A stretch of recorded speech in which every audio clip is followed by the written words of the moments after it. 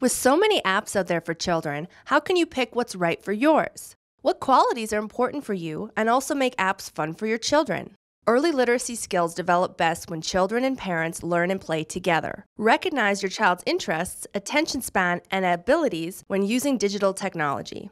To help you decide which apps to make available for your children, here are a few things to consider. Who can play the app?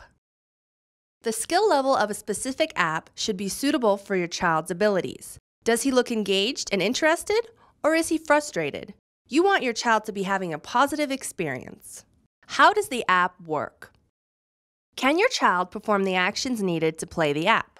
Tapping is one of the most common and intuitive actions. Swiping is another common action, but typically requires clear instructions and animations.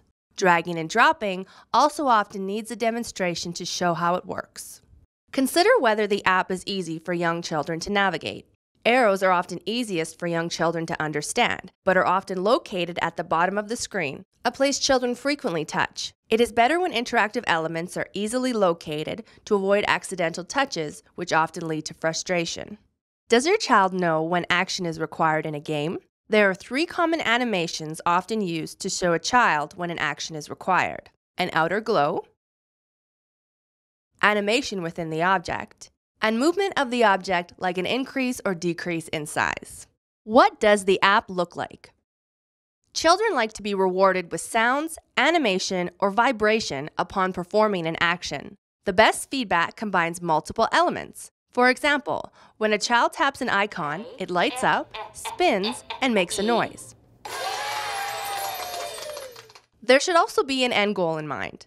Children often like to work towards something, get rewards, and achieve results along the way. What do other people think about the app? Before you download an online app, find out what other people think of it. Scan through online reviews and star ratings. Reviews and comments will give you a sense of the app before downloading it. To find online reviews, Google or YouTube the name of the app, followed by the word review. When reading online review sites, look through the About section to see what criteria are used when reviewing apps. You can also look at other apps by the same developer.